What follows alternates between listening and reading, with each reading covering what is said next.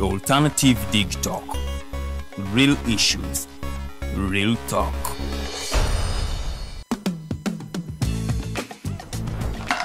Hi, welcome to the Political Dice. Embassy of your Fuzi. It's controversial, purely political, well researched, accurate and global. Oyagala bya parliament oba council. Yes, State House oba ghetto. Ani ayuga ku ground. Ani gwe babuze. Okimanyi nga Dr. Kiza Besigye aleesa amaanyi. Olwofadda bafutoli abateesemu obuvaazi.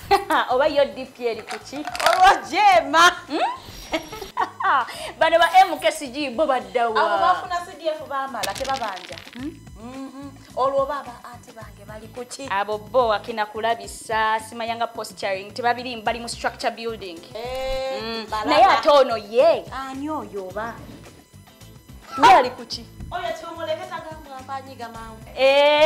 Ebe ndabena birindira no kuda Political Dice ku the Alternative Dig Talk nange teditenja ewamune Farida bikobere buli wa Sunday esawa 2.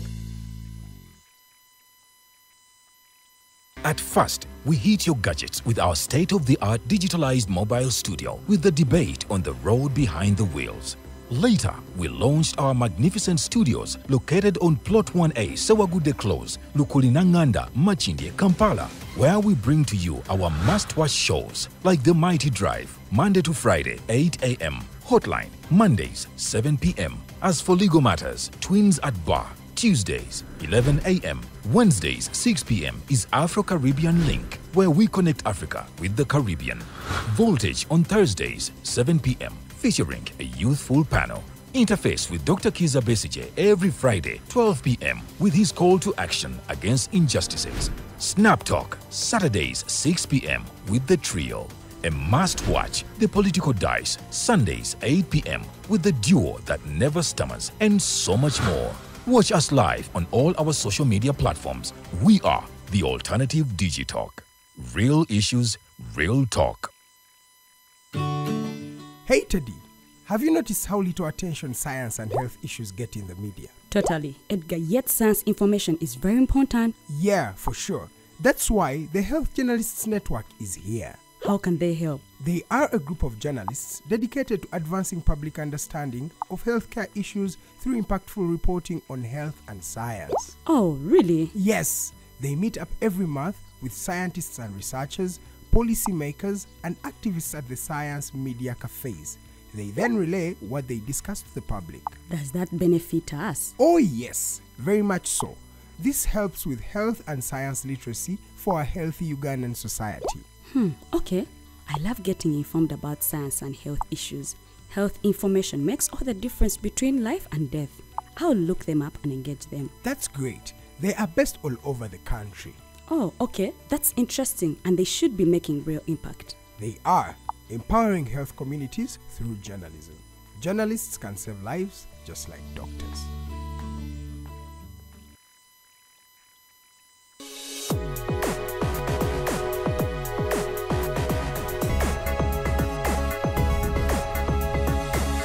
The Alternative Dig Talk.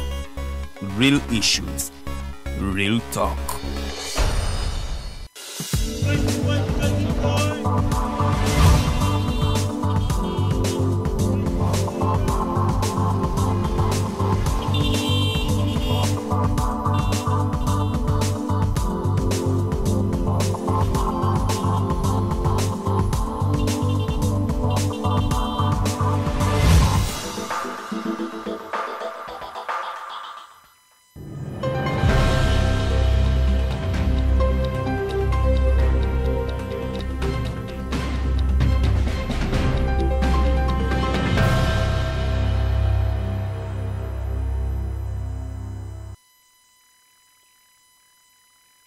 Baniriza program The Mighty Drive amanyanze Farida bikobere okubanga ate mbayisaamuko mu mawulire agabaddewo olunaku lw'eggulo ng'omugenyi wange ate ne co-host wange tebannaneegattako in the next 20 minutes. Mbalamusiza nnyo era nga mbaniriza ku show yaffe y'olunaku lwa leero. It is a Wednesday, wanebeera Women Crash Wednesday, era mu studios ngenda kubeeramu n'omumbejja Luwedde Lilian ate n'omugenyi waffe w'olunaku lwa leero Mr. Dennis Tumuhaire nga nga twogera ku nsonga za byabufuzi. So ngenda kukubiriza nnyo gwe munnange otwegatteko ku Facebook we are live ku The Alternative Uganda oba TikTok TV ojja kubanga ate pages ezo bbiri otufuna bulungi nnyo. Osobola okubanga ate otunoonyako ku website yaffe www.alternativeuganda.org ojja kubanga ate munnaye neyo otufunirayo ddala bulungi nnyo omanye biki ebiba bigenda mu maaso mu ggwanga Uganda n'ensi yonna okutwaliza wamu mpozi ne ku YouTube osobola okutusanga ku The Alternative Uganda ate ne ku Twitter osobola tunoonyako at The Alternative Uganda. Ezo no pages zonna ojja kubanga ate munnaye otufuna bulungi nnyo ne updates zonna eziba zigenda mu maaso mawulire byonna ojja kubanga ate munnaye obifuna bulungi nnyo nnyini ddala. Nja okutegeeza oba kubeebaza mmwe abalaba Political Dice mwebale nnyo mwebalire ddala. Eyo no Political Dice ebeerawo buli lwa Sunday saawa zibeera 2 ez'olweggulo paka saawa 3 nga tukuyisaayisaamuko mu stories eziba zaakoze munnange eggulire ddene eza politics ebeera purely political era nga munnange tuba tugiresearchinze bulungi nnyo tebeera ya palapase. So nno gwe munnange ow'ebyobufuzi ayagala okunyumirwa ebyobufuzi osuubira okuyingira ebyobufuzi eyo show munnaye gyetanire nnyo osobola okubanga weekuumira mu kumanya ani eyalidde ssente nnyingi ani gwe baakutte ani alya ssente z'omuwi w'omusolo ani atali mu constituency ani ateeseza mu lukubo lwa parliament bonna baba babaka bammwe mwetaaga okubanga ate mumanya biki bye baba bali mu kukola. So Political Dice every Sunday esaawa zibeera 2 mbeerako n'omwana muwala Teddy Tenjo Nabukeera nga tukuwa ate political stories eziba zitambudde wano mu Uganda n'ensi yonna okutwaliza wamu baba bweru wa Uganda. So nno nja kubeebaza abatulaba everyday from Monday to Friday munnaye ne mulaba shows zaffe zonna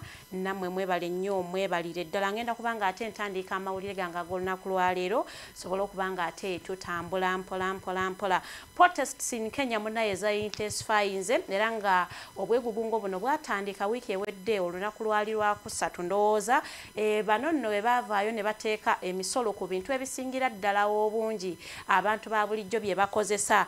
Bannakenya ne bagamba tekijja kusoboka ffe gino emisolo tetugenda kugikkiriza. Munnange ku Wednesday ya last week ne batandika okubanga beeyiwa ku nguudo mu bibuga by'e Kenya era nga bannakenya bano balaga obutali bumativu olw'emisolo egyali giteereddwa okugeza nga ku migaati ku pads z'abakyala ze tukozesa tekako ku butto oba oil n'amafuta bano nga bagamba emisolo giyitiridde era tebagenda kugikkiriza era nga bano badda ku nguudo nga bagamba reject the financial bill era nga bano bagamba tebajja kubikkiriza paka nga munnaaye omukulu akakkanye n'agamba nti emisolo gye yayongezza ku bintu bya bannakenya abo omuntu wa wansi byakozesa abijjeeko. Okuva Wednesday ya last week bannakenya everyday beeyongera ku makubo nga balaga obutali bumativu era bano babadde nga balwanagana ne police nga police bakubamu omuko ogubalagala nga bwe baddayo bwe ba organizing bwe bakomawo ku makubo without conceding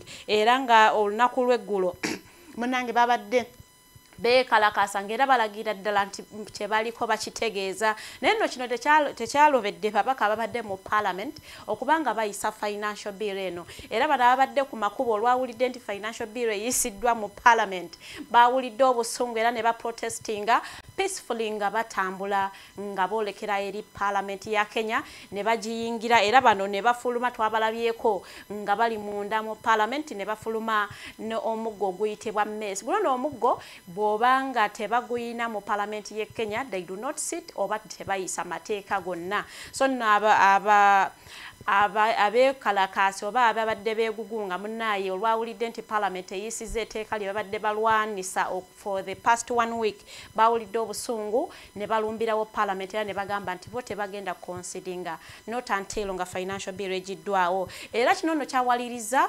omukulu yali 4th president wa Kenya omukulu Uhuru Kenyatta okubanga awandiika ebbaluwa eri bannakenya n'abagamba naaye standinga nammwe mukadde kano abantu bangi abafiiriddwa obulamu buli protests bwezityo bwe zibeerawo ng'ate munnaye zeeyongerera ddala mu maaso era ono n'asaba okubanga ate abantu abali mu buyinza boogerezeganya n'abantu bano basobole okubanga ate bawulizinganya okulaba nga ate bamalawo okwegugunga kuno. Era omukulu ono Uhuru Kenyatta yategeezezaako nti they should talk with the protesters not talk to the protesters. Era n'asaba abakulu abali mu buyinza nti balina okubanga ate bawuliriza ensonga z'abantu bano abali ku streets zikolebweko basobole okulaba nga ate bakomawo okuyiwa omusaayi n'ebintu ebiri mu kwonoonebwa eby'amaanyi ddala. Twalabyeko nga ebizimbe ebimu munnaye babikumyeko omuliro olw'ensonga nti abantu bano balagawo obutali bumativu, era nga twalabyeko ababaka abamu mu Parliament abamu nga bagaanira ddala financial bill eno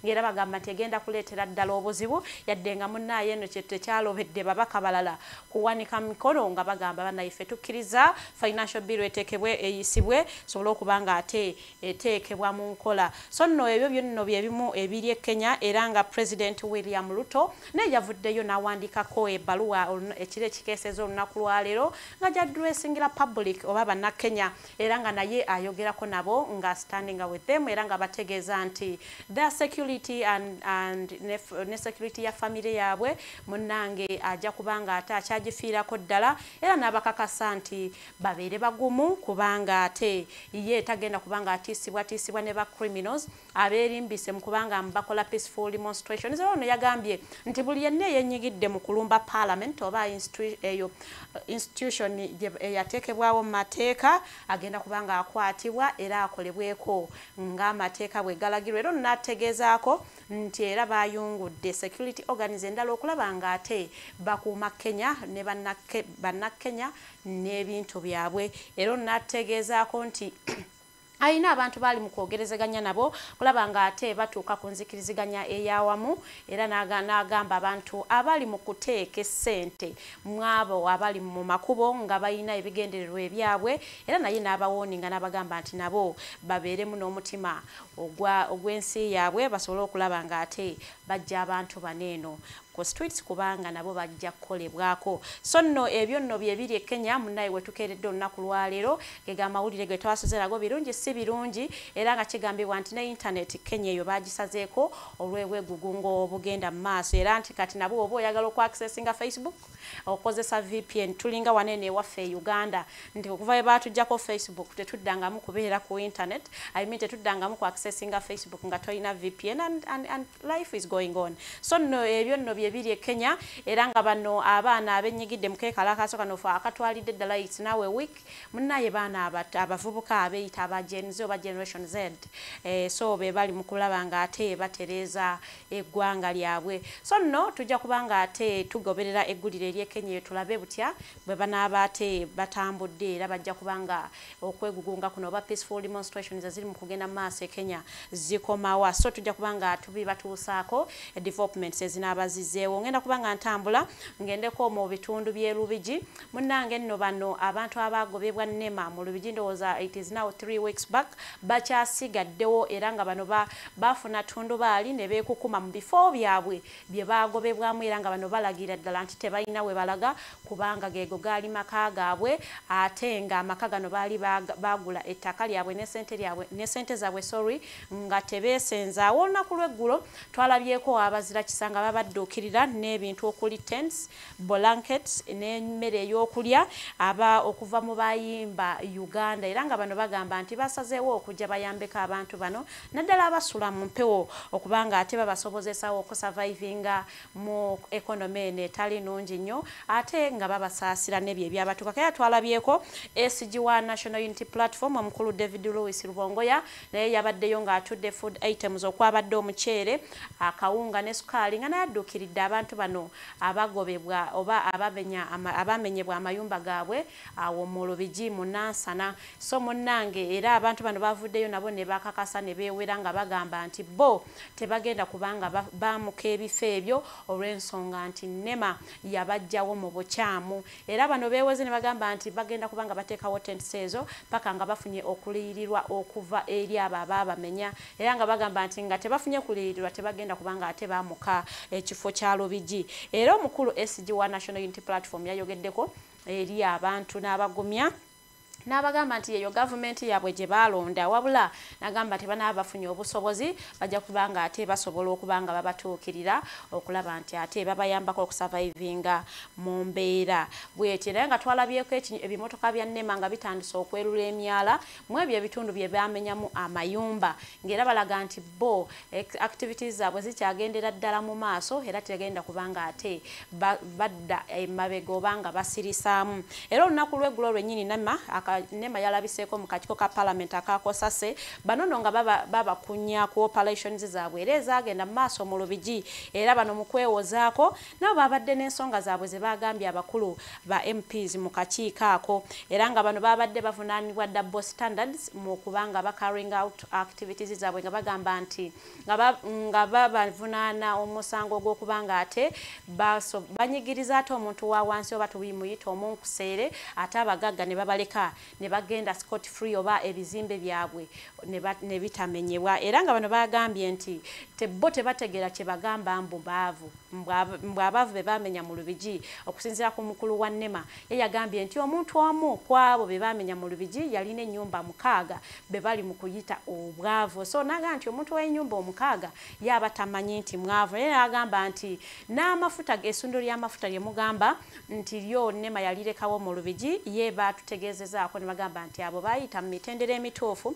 era bayina ebiwandiiko ebibakkiriza okubanga aba operating in that particular area era nga bayina guidelines ze bayina okugoberera so omukulu ono yategezezaako nti bo bagoberera amateeka nga ba implementing ebintu ebyo era nga bo activities ze bakozebwa ze bakola baziteekako human face anategeeza nti teri muntu yenna yakosebwa oba ya money handlingibwa nga ba carrying out those activities era nga omukulu chairperson w'akakiiko kakusase omukulu Seggona yategezezaako nti nno ku Busega roundabout nawo waliwo building etaakolebwako ate nga eri mu ntobazi naye omukulu wa NEMA yategezezaako nti yeetaaga okuddayo yeetegereze building kyeyo era yaani era bano ekiwandiiko kyabwe kye babadde basubmitinze eri akakiiko kakosase munnaaye bakigobye era ne basaba baddeyo bawandiike ekiwandiiko ekitaliimu birumira era bakireeta olunaku lwaleero mu kakiiko kakosase era tubasuubira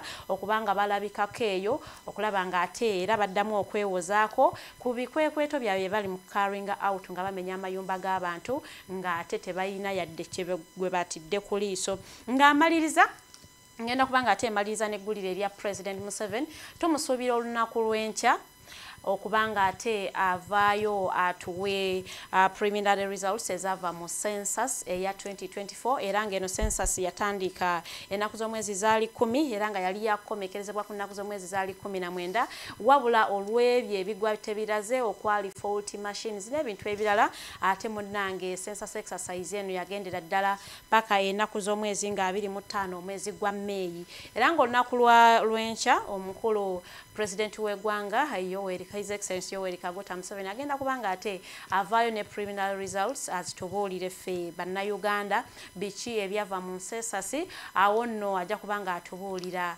yadde nga bannayuganda bamu bagamba tebaabalirwa endowooza mujja kugendera mu approximately mu abataabalibwa naye nga census exercise ya taking a place era nga twabeeranga wano nga tukubiriza abantu make sure you get counted because it is very important kijja kubanga ate kikuyambako okola kiyambako government okulaba nga ekuplaningira mu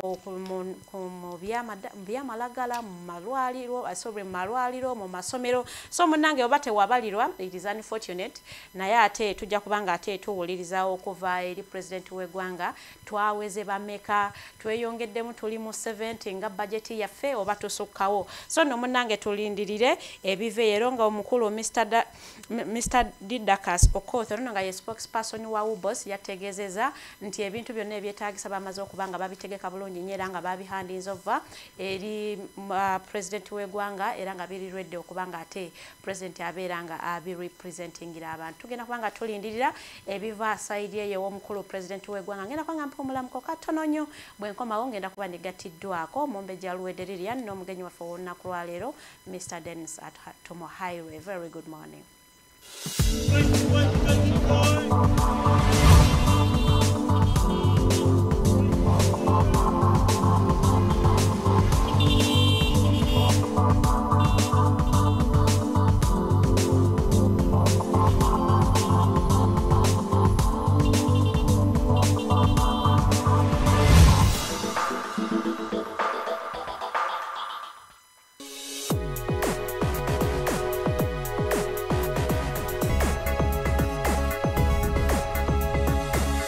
The Alternative Dig Talk.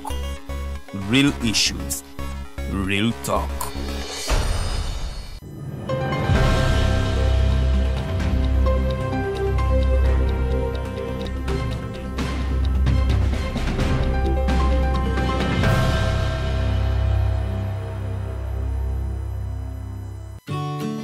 Hey Teddy,